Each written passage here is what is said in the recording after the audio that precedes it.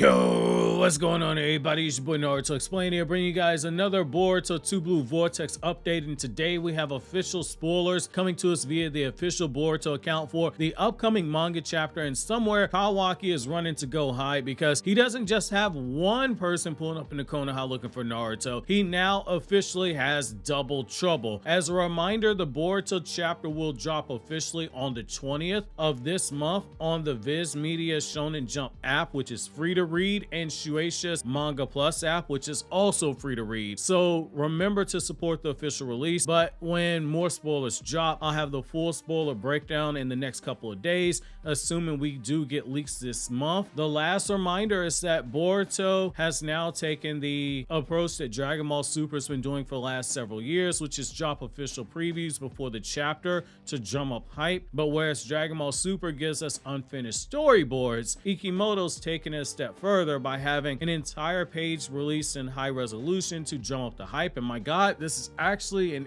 interesting one. Finally, quick plug, we have a 30-minute Boruto video that was supposed to drop today, but instead it's going to be dropping this weekend due to the promotional spoilers being released. So you want to keep notifications turned on because that's a really juicy topic. So we got the cover for V-Jump magazine with Boruto on the cover. It looks amazing, but what you're really here for is the official promo spoiler that Shueisha wants us to know is that it isn't just Jura and Konoha, but he's also brought his right-hand man Hidari there with him into the village, and we have a pretty funny scene where Hidari is walking through a random bookstore and he's calling out Naruto by name, and even Jura is like, wait, is this dude serious right now? He's really calling for Naruto with a straight face, and he's expecting the guy to answer, which I do enjoy seeing the small bits of comedy that are continued to be sprinkled into the story. It does show that, number one, Ikimoto's getting more comfortable in conveying comedy because it's a self-admitted weakness of his when it comes to his art. And when you read Naruto's manga, humor was always a crucial element to it. But what's interesting about their dynamic is that we see the personalities of Jura and Hidari. They're completely different, and it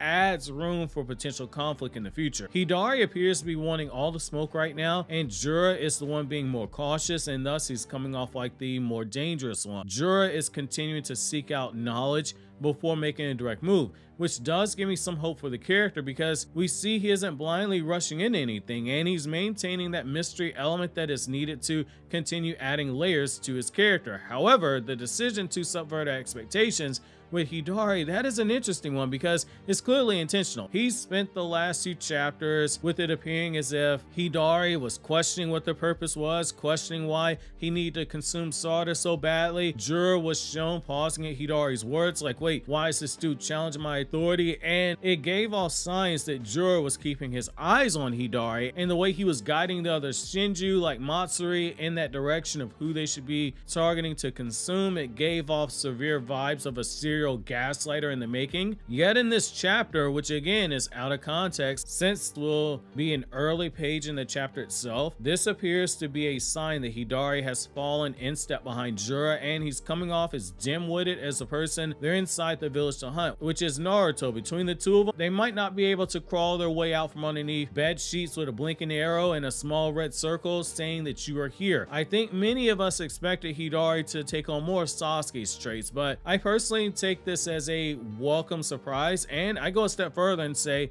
if Hidari is continued to be shown being dim-witted, it's important to remember that Tobi was a knucklehead, and Tobi ended up being the most dangerous Akatsuki member. Hashirama and at times Minato came off like goofballs compared to the Hokage, and those two for the longest part of the series were considered the two strongest Hokage. On Jura himself, the continued decision to have him be shown reading books makes me wonder two things. Number one, is he going to eventually find his way reading the book that Jiraiya wrote that inspired Naruto's namesake like me and other people memed after the last chapter? And number two, are we about to be swerved in this story? The obvious matchup for Hidari is Sarda, Sarada, and it's the same with Kawaki and Jura. Hidari is based off of Sasuke's chakra. Sarada is Sasuke's daughter. Sasuke got turned into an apple tree in order to create Hidari, but Jura, sharing a common thirst for knowledge, makes me wonder if we're gonna get an interaction between Jura and, say, Sarada or the class rep. Part of the fun in introducing new characters as a writer is the interactions. It opens up other possibilities with other characters that you previously had no plans for, which I get it. I know that's unlikely. It's still something I personally would hope for. However, the official spoiler release has something else I really had my eye caught by that I want to raise to your attention before we get to what this means for Kawaki. The structure of the buildings, in particular the one in the top left corner, which shouts out to K1 K3 for coloring this. Give them a follow over on Twitter. It gives off the appearance of an older village. The Boruto era Konoha has a more modern design, which at first that's where my mind went, but then I remembered that Konoha, how it's constructed due to the disputes that were had when the village was rebuilding under Kakashi during the blank period, which the Naruto Parent and Child novel goes into detail with, which you didn't see that animated in the anime. The top of the Hokage monument is where all the luxury buildings and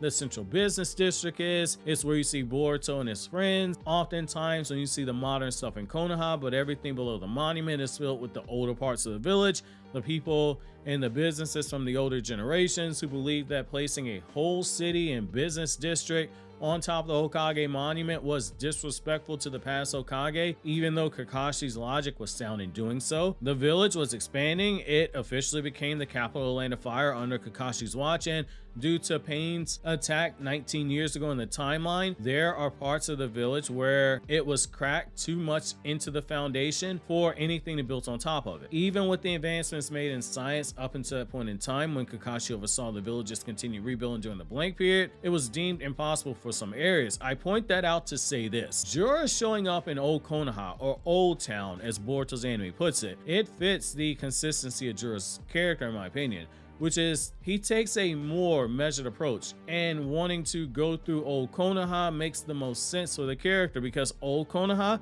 is where Naruto grew up.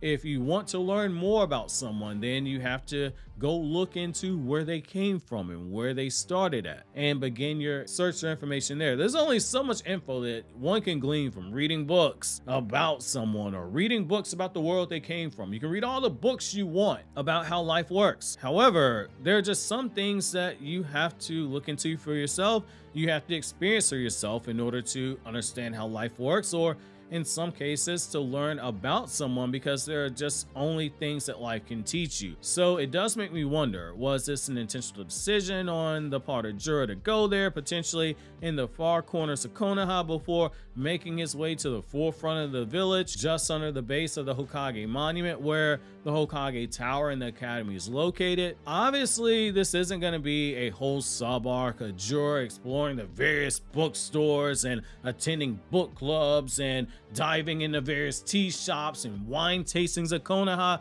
That's only something we'd be forced to endure if Boruto's weekly anime was still ongoing, and we were forced to suffer through stuff like this as a result. I have seen some people question if this is even Konoha that they're at, and while I don't rule that out, I don't think that's as likely. Boruto, like Naruto, is for the most part a Konoha-centric story in manga format, outside of a few handful of chapters in the Sand Village and in the Cloud Village. For the most part, the story stayed in the Land of Fire, with Boruto being monthly.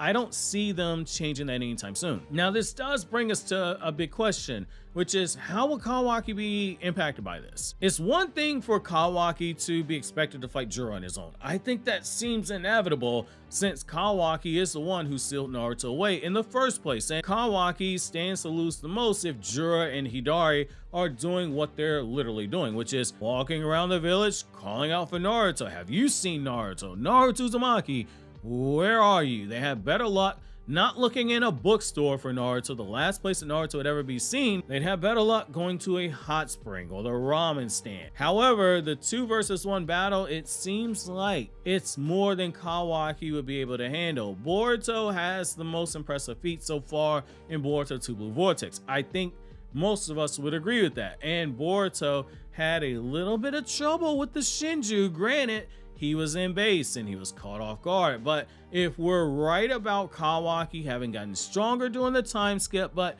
being rusty in combat because at some point during the time skip he got a little bit too complacent, this might be the worst possible matchup for him. The other question we have to ask ourselves is, if Jura and Hidari are there, then where are Matsuri and the Bug Shinju clone? The concept of them breaking up into two-man teams, it gives off serial Akatsuki vibes, which I think that's cool, but it also shows some strategy in that they're doing the whole divide and conquer strategy. I think whatever is going to go on right now is clearly planting the seed for a much larger battle that's about to take place, because Boruto 2 Blue Vortex Chapter 8 is going to be the last chapter in Volume 2 of Boruto 2 Blue Vortex. So it stands to reason the cliffhanger in the chapter is going to be a bigger set of blue balls than we have with all the other chapters, because typically, due to how manga is meant to be consumed, which is, yes, you read it when it comes out in the magazines, but ideally you're supposed to consume it volume by volume, which is why I always go back and reread every volume of a series. The ending of the manga volume is meant to make you anticipate what happens next and then rush to the magazine where the serialized chapters are released so you can support it. Whatever is going down in this chapter looks like major setup for a gut punch for Kawaki that it's gonna have Damon sitting back laughing like the little menace that he is, drinking his milk box, eating his animal crackers, sitting in Ada's lap. But it's clear there's a painful split from the lie that Kawaki spent the last 3 years living and his ability to keep it all together, which is gonna create desperation, and it's rivaled only by the desperation that we see in the newest Chainsaw Man chapter, which you can find out what I mean by that by clicking my review link here on the screen.